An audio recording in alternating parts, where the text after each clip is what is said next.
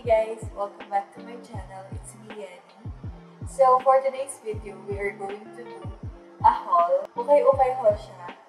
Dahil ukay-ukay kami 4 weeks ago. Sobrang tagal na kasi. Last na Sunday is nagkaroon kami ng pasok ng Sunday. So, nung Sunday naman is nagkasakit ako hanggang ngayon. Kaya, kung mapapansin nyo, medyo malaki yung boses ko. So, may ubot sipon pa ako. And then, so excuse sa voice ko kasi medyo may sipon at ubo pa ako ngayon. So, ayun guys, huwag na natin patagalin ito. No more chicken. So, umpisa na natin ang ukay-ukay haul. Dalawang ukay-ukay shop yung pinuntahan natin. So, doon tayo sa una, which is konti lang yung napamili ko, mga dalawa lang din. So guys, ito yung una kong nabili sa unang ukay-ukay shop na pinuntahan namin ni Ash. Excuse me po! Diba, sobrang cute niya, sobrang cute yung mga patterns niya, and mahilig ako sa mga black shirts, kaya kinuha ko na siya. And I got this for only 50 pesos, na ang original price niya is 65 pesos, so nakamura ako ng 15 pesos. So, ayan. And guys, hindi ko muna ipapakita yung susukat ko to, dahil meron akong separate video na i-upload. So, stay tuned guys. And then, ito naman yung second na nabili ko sa first ukay-ukay shop na pinuntahan namin. Maganda talaga ako dito. Na-excite ako. Nabili ko.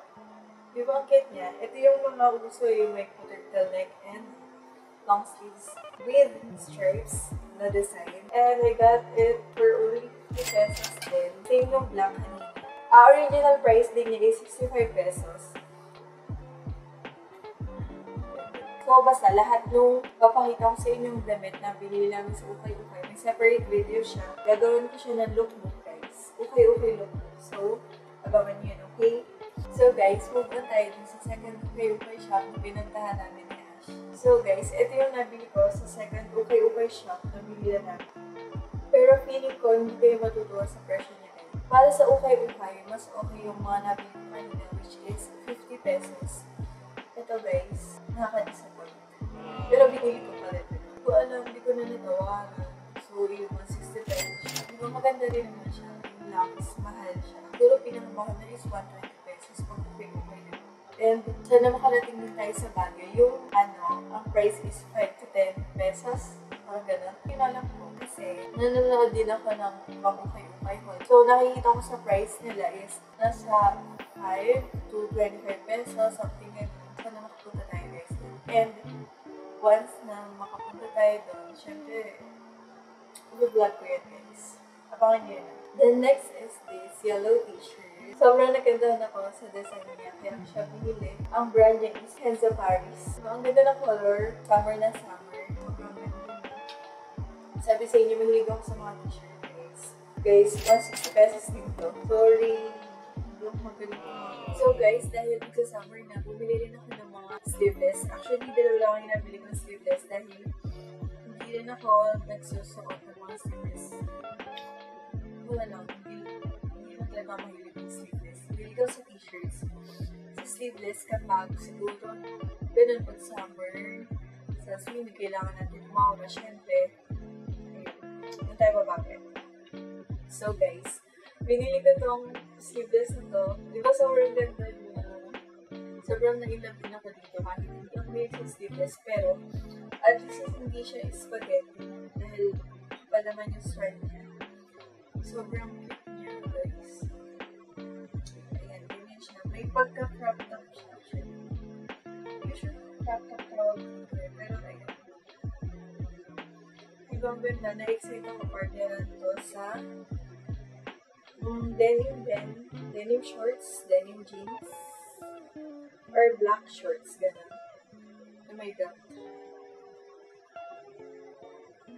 So, nabili ko to. Sale nila, 160 pesos. Guys. So, yun. And then, meron siyang zipper dito. So, ganyan siya guys. Ganyan yung texture niya kung makikita nyo. So, here's another sleeveless, guys. Diba? Sobrang ganda niya. Na-love din ako dito nung nakita ko tayo, kaya binili ko na siya guys. Same nung mga kanina, I got it for only 160 pesos. May pagka-stripes siya na malaki. Iba rin yung tela nito guys. Medyo mabigat yung tela nito. So, umbrella ito is Gary, New York. Like sa pinaka-partneran to sa mga same denim jeans and shorts guys. Basta abangan nyo yung mga lookbook nito kung ano pabili na. Okay? So guys, yun na yung mga nabili ko sa Ukay Ukay. Actually, dapat gagawin ko to ng 1,000 peso challenge. Ukay Ukay haul. Kaso lang yun nga, lumagpas ako sa 1,000. Mga naka 1,2 siguro ko or less than 1,2. Something gano'n. Basta lumagpas ako sa 1,000. Kaya ang ginawa ko na lang is Ukay Ukay haul na lang. Dahil nga napamahal tayo dun sa second Ukay Ukay shop na binila natin. So, ayun. Next time na lang gagawa tayo nun. And let's try na hindi lumagpas sa 1,000. Note to myself. So guys, may napamili rin nga pala si Ash na 2 t-shirts. So ipapakita ko din sa inyo. So ito siya guys. Etong t-shirt na to, nabili niya to sa first Ukay Ukay shop na pinagbila namin. And he got this for only 120 pesos. So ang brand nito is New Wab Pony. So, yun. Diba? Very Korean. Inspired t-shirt. Paano na pinagsasabi ko? It's a gray t-shirt, kung makikita nyo. And then next is this white t-shirt. So, may pa-stripe siya dyan, guys. There, diba? Very Korean also. Ayan. Sabi niya kasi gusto niya yung mga white t-shirt dahil wala lang, gusto lang niya. Hindi natin siya pakailangan. So, ito din ata is 120 pesos.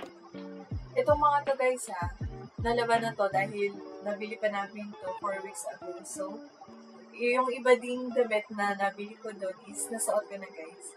Kasi naman, 4 weeks na nakatambak dito. So, hindi na natin hihintayin na matambak lang dyan guys. So, susuotin na natin.